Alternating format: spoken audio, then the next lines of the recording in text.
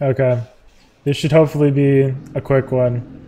So I was looking through the code for the Geoffrey puzzle, and I saw there were no provisions made to prevent Geoffrey being the solution that just lands, right?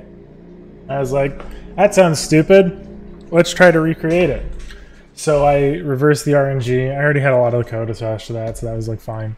And I found an RNG seed that will give you Geoffrey off the bat, because every time you come in and out, it's, you know, it's a different thing every time, etc., etc., etc.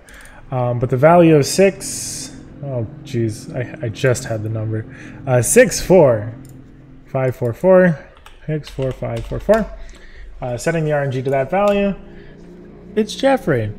However, it doesn't make the check because it just doesn't expect this to happen.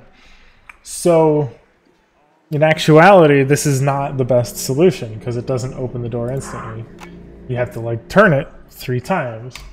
And so the actual best solutions are the ones that happen much more frequently, where one of the things around the wheel is just 1 turn away. So an example seed is 2370. If I plop that into the function, then it's GEOFFREY. 1 turn solution, and it's done. I hope this was at least mildly interesting. I don't think there's any way to manipulate the RNG, but if there were, that's a provision to keep in mind.